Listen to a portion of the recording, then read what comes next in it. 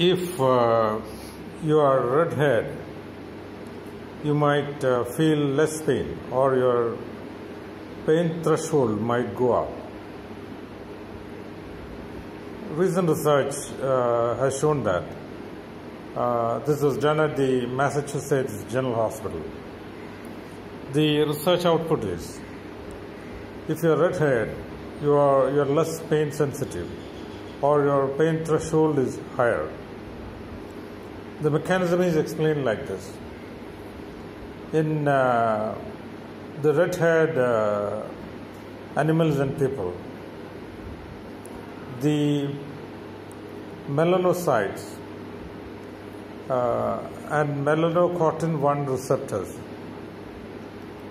behave in a unique fashion.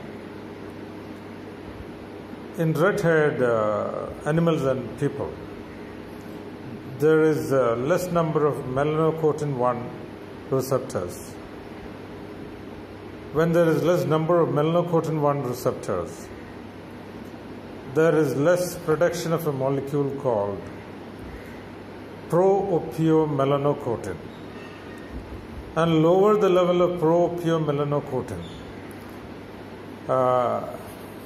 lower the sensitivity to pain, or higher the pain threshold.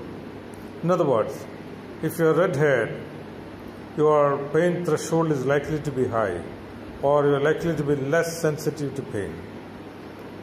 A kind of, unexpected sequencing of events, because no one ever imagined that being red-haired could have anything to do with pain thresholds. But now research proves that those who are red-haired have a higher pain threshold and lower pain sensitivity, as revealed in research at the Massachusetts General Hospital. Thank you very much.